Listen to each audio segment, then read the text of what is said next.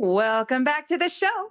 For your entertainment segment, this weekend we wanted to highlight the expansion of GameStop and some of the many goodies and gadgets they have to offer para la cocina.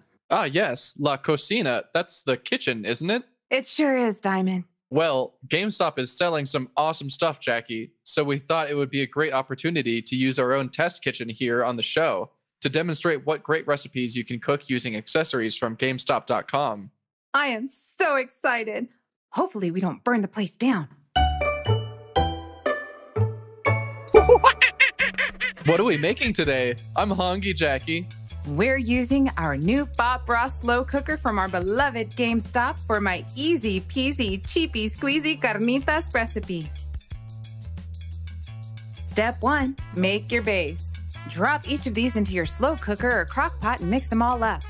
1 tablespoon salt and pepper, 2 teaspoons of paprika, cumin, oregano, cayenne, garlic salt or powder, 3 to 4 bay leaves, 1/4 cup of lime juice, squeeze 2 oranges in, or 1.5 cups of OJ, 2 onions cut into big chunks with 2 to 3 cups of water.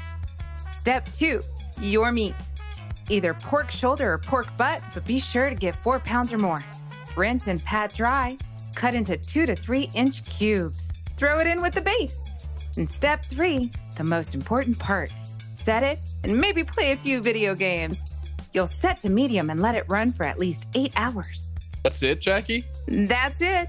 Here's the finished product we put in the slow cooker this morning. Smells delicious. How about taking a cue from Reddit user Creand and making this a little bit more spicy?